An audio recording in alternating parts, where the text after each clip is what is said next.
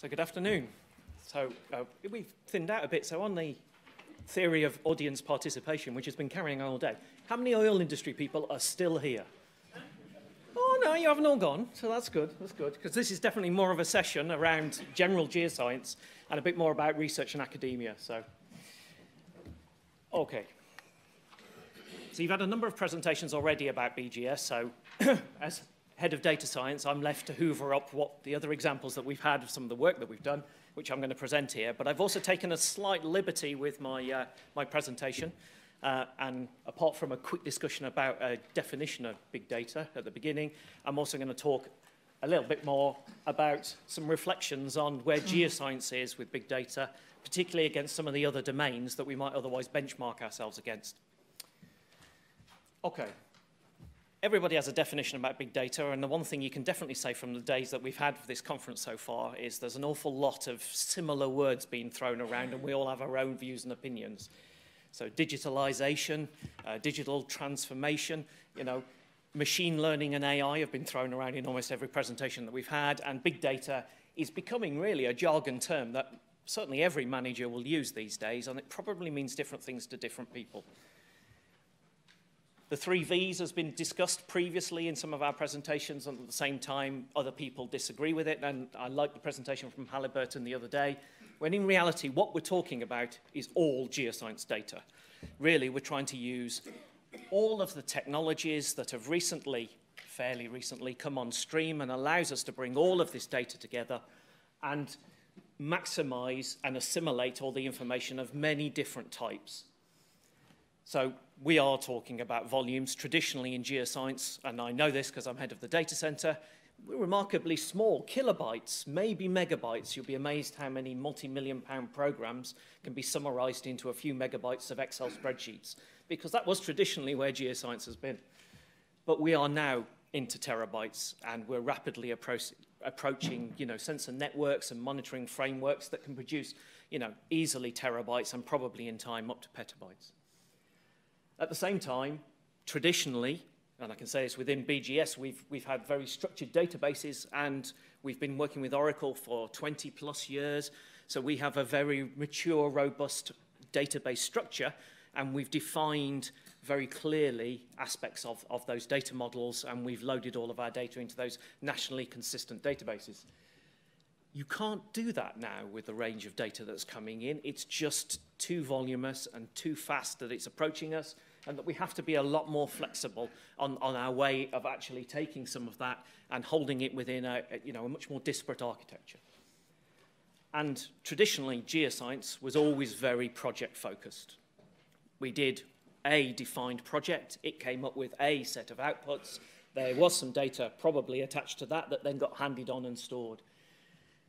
We've moved into the area of programs, quite large programs, and now we're into multidisciplinary programs, and we're into real-time and near real-time monitoring frameworks, and the societal impact of some of the work that we're talking about within the geosciences is where that's driving that velocity of data that's coming through to us.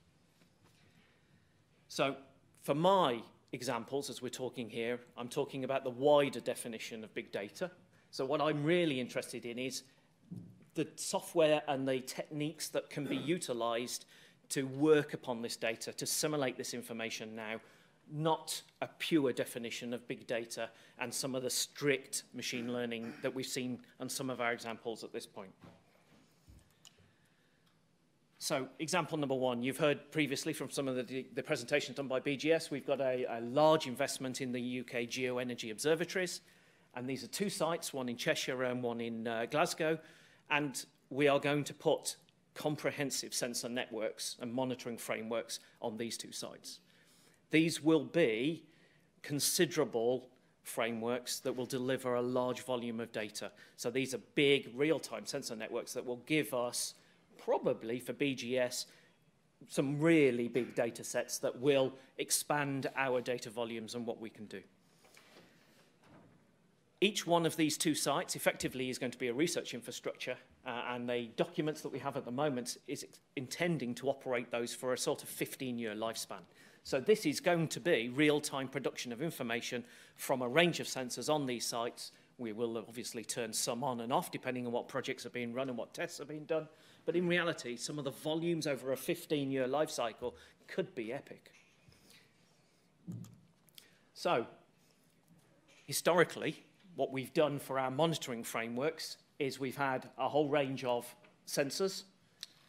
We've used XML gateways to harvest that information through web services and put them into a, as you would expect, a nice Oracle structured data store on which we denormalize the information within a query layer, make an API on the top of it, and then deliver to a whole range of different platforms, whether that's mobile. So, fine, it deals with instrument through to data storage, through to delivery. But the question then is, it feeds systems like this at the moment, which are smaller scale environmental baseline monitoring systems that we've got running. But what happens when you scale up to the kind of data volumes that we're talking about now from these two geo-observatories? So the challenges we've got are, these are not real time. We tend to do the updates on these on set cycles. So we harvest the information from the web client, we process it, we load it, but we haven't, in reality, got those running as a consistent real-time flow. We don't do comprehensive QC for gaps, spikes, and failures within some of the sensors that we're talking about here, but that is going to be needed for a geo-observatory that you're going to fundamentally make the data openly available for use within the country. And we don't really do interactive query, and there's a controlled number of sensors. So there's got to be a shift change. So what we then need to do is think more along the techniques, and some of them you've been described to you previously within this presentations that we've had here. How do we use the new technologies within big data to actually give us a much more a data streaming hub environment which can deal with the kind of volumes, the types of data that we're going to have? And that's where we're getting into using products like Kafka and Spark and actually storing and taking and processing that information to allow us to actually do some of that processing on the fly and realistically hold that information properly. So what we've come up with here is a new approach whereby we will use these technologies, Kafka, Spark. We will hold things on probably in Cassandra under the storage element. We will use products like Elasticsearch to allow us to get that real-time interaction with the information so you can seriously process it on the fly, but it is not a robust single store, which is why we might also have Cassandra as the data store. And then we can have display, watch, triggers, and we can have any users and clients on the end of it. These are some of the technologies that we will be implementing in that area.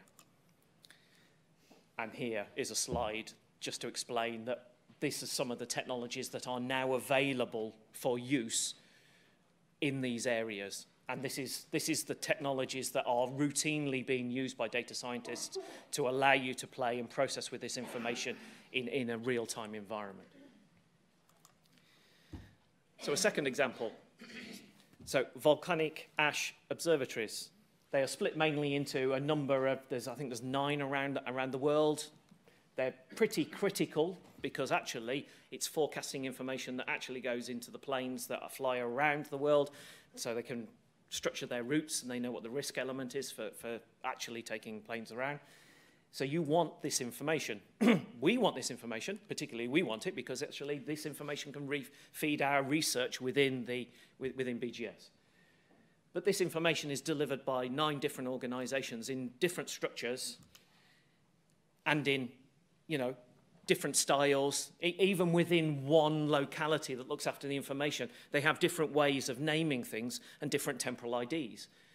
But what we can do these days is we can actually start to scrape the information from disparate sources using some of the technologies that allows us to look at some of the structured information that is being made available on some of the different websites, whether it's an intranet, whether it's their website, whether it's an FTP server in the case that the one we're looking at the moment. And we can start to identify certain key structures within that information and then write scripts to allow us to allocate those out to certain key criteria that we're interested in and extract that to build our own database system so we can actually pull that information on the fly from other source locations. And I think this goes to the heart of the discussion from Halliburton the other day when they said it's not really a technological problem anymore to harvest this information from many different sorts and amalgamate it. I don't necessarily agree it can't be without any data model. I think there still needs to be some concept of a data model behind what you're doing, but the technology is out there now to allow you to actually do these. Once you've found the source of the information that you want, you can find ways to actually facilitate and stream this information and harvest what you need.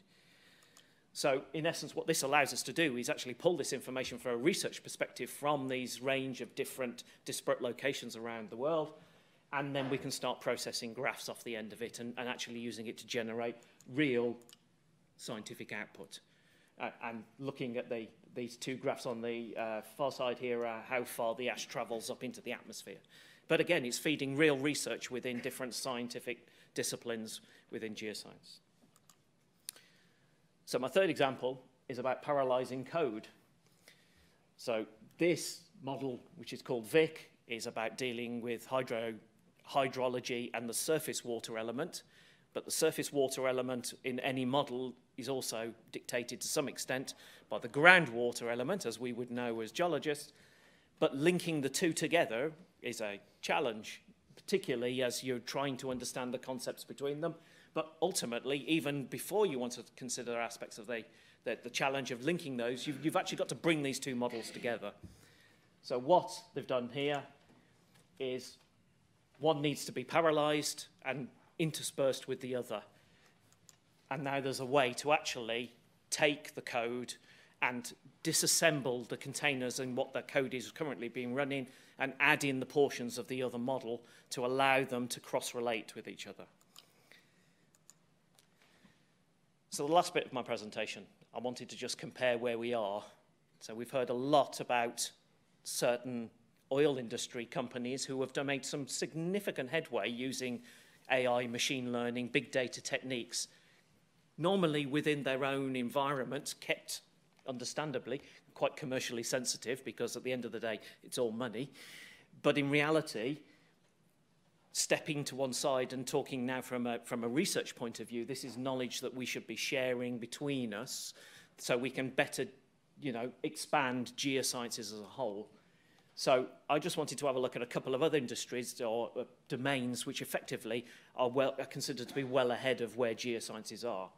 So the two I decided to just have a quick look at was the life sciences, who have been into large data volumes and processing and transformations for quite a long time, and also then atmosphere, climate, a little bit of oceanography, and the examples I used was Elixir and the NOAA one from America. NOAA because they've got a fundamentally large project around big data, which they've published all of the information, and they've got papers out on the web about. And Elixir because it's a very large European framework that has developed tools, data, interoperability, a compute platform to actually facilitate bringing the data together from different life sciences. Arguably very well funded, you might add, which is one of the things we might possibly contrast as to why we're not at the same point that maybe they are. So I just wanted to look at a little comparison. So traditionally, geosciences, our particular area, often small descriptive data sets. That's where we've come from. I fully agree we are moving now into a much more numerical domain, and we're moving into real-time data and data streaming. We're building up the data sets that we build, but traditionally that's where we've come from. Often our science is done in discrete or singular projects, which is where we have come from. And our local infrastructure is quite often good enough for us to do the work that we want to do. That is where we have come from. And that's, quite often if you'd still talk to some of the geoscientists these days, they will do everything on their laptop or everything on their workstation. And sometimes it's quite difficult to get them to understand that they need to step to a larger level of platform and process.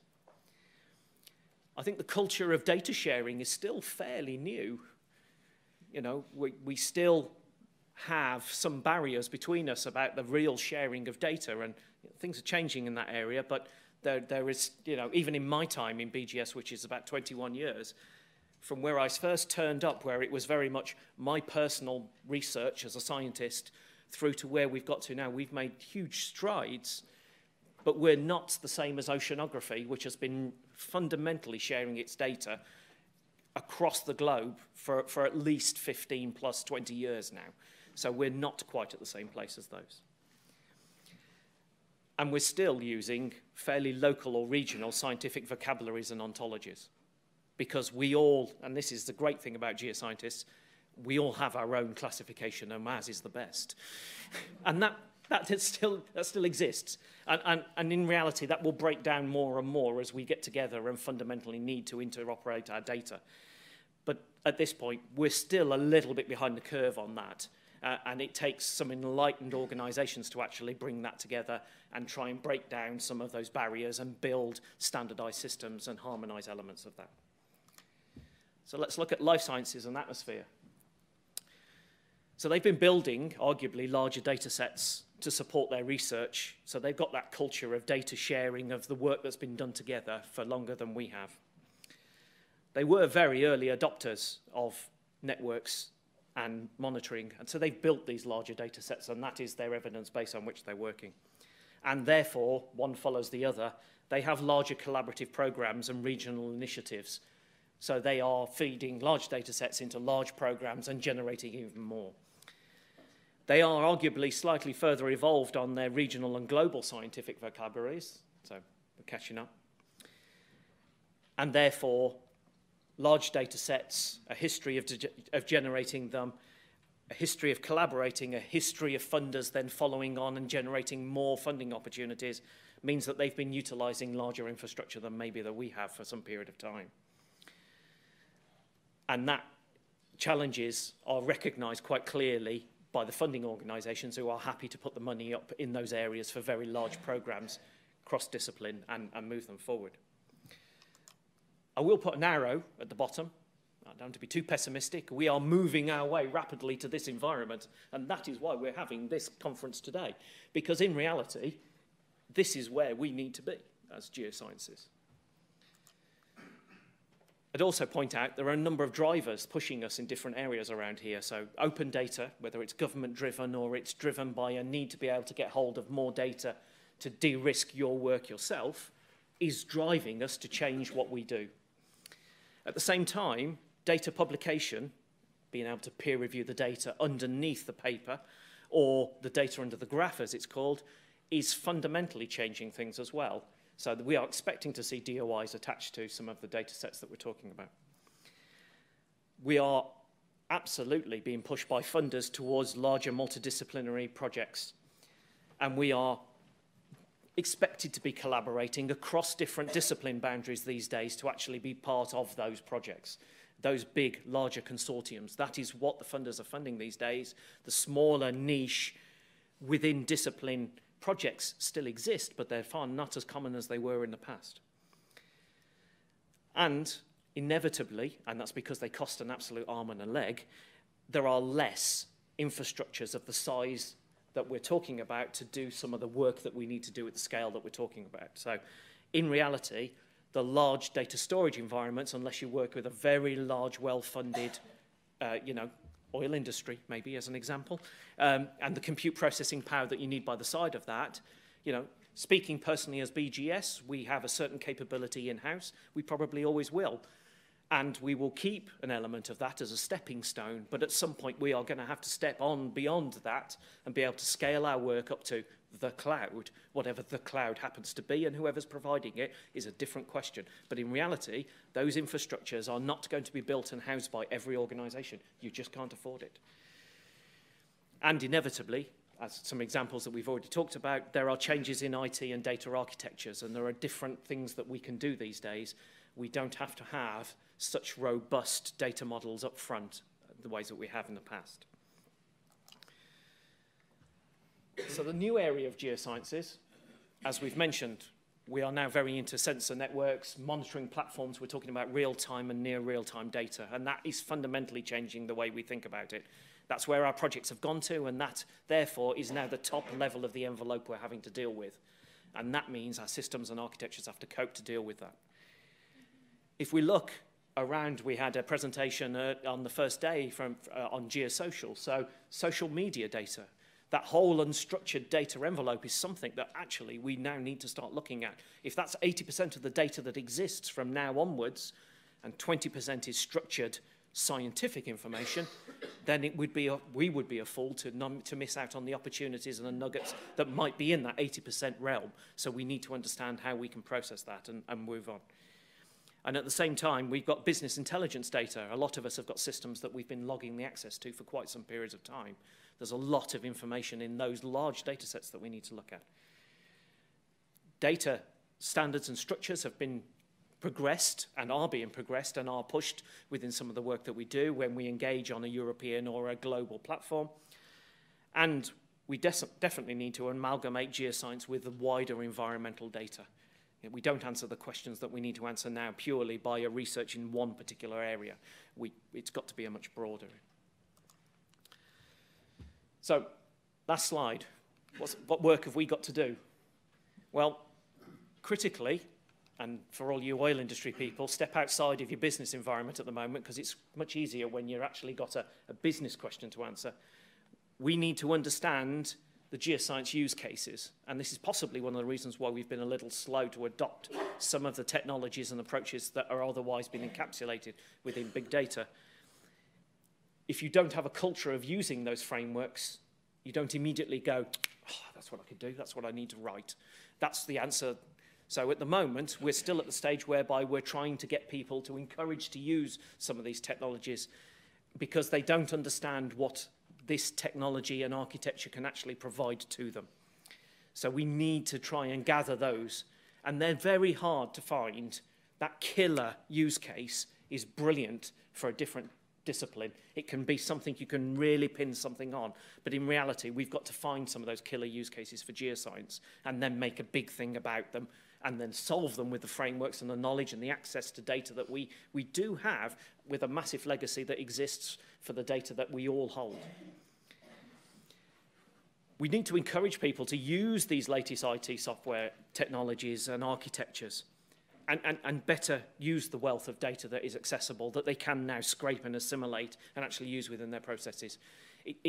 To be successful, in reality, data science has got to become a small portion of everybody's core job. It needs to be that all-pervasive, ultimately. But we're still at the point whereby we've got specialist data scientists, and I would argue, I've got a ... others at the bottom. One of the critical things that we're still struggling from is a domain expert who's also a data scientist. They're a very rare thing, and if you get one, lock them down. They're very hard to keep. So that hybrid skill set, it's still not there. So I'd like to think back to the days when GIS first hit geosciences. For a while, we had GIS experts. They were just GIS experts. We still have some GIS experts these days, but in reality, all of our staff have a fairly high familiarity with GIS as a functioning skill set. And that's where we need to be with data science as a whole. We need to recognize the value of these approaches within our domain and look for the opportunities to actually utilize them, not just the risks. There are risks. We've seen from some of the machine learning approaches, nothing's perfect, and you can find false positives, and you can find the wrong pattern or see trends where they don't exist. But that shouldn't stop us exploring and trying to find some of the opportunities that we can find. We need to take the opportunity to push geosciences within all of the scientific programs that are around. I sometimes get disheartened when I go off and I talk to another group of people who are dealing with everything from the surface upwards because that's what they can see and that's what they can model. And they're completely forgetting everything under their feet. We should not be forgotten. We are everything that they are standing on, and the interactions do have an effect. And it needs to be through our willingness to engage across that boundary to make sure that we are included. And we also need to build and contribute to our geoscience vocabularies and try and facilitate how we would integrate some aspects of these data. So we are tackling part of these issues ourselves, which in time will make things easier for us to actually integrate information. And I'm sure there's probably many others that we should add to that slide of work we could do. But if anybody wants to collar me and have a chat about it, please feel free. Thank you.